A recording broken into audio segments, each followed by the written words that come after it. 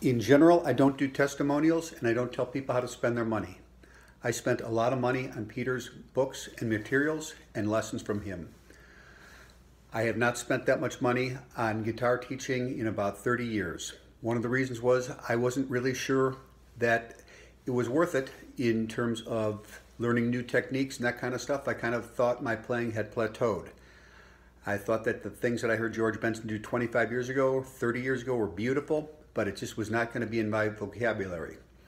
I looked at Peter's stuff and I said, maybe some of that stuff can rub off.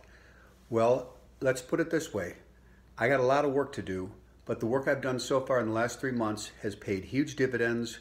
I'm looking forward to working at it more and more, and I think it is paying noticeable it's made noticeable improvements in my playing.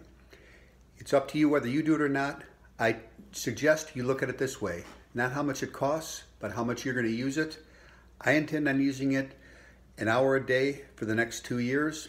When you break it down like that, it's not as expensive as it looks. It's a huge cash commitment. It's a huge time commitment. I think it's money well spent, and I look forward to picking up my guitar every day now. I used to enjoy playing. I lost it for about 20 years. It's rejuvenated me, and I'm really anxious to hear how I play in 2-3 months. Thank you, Peter.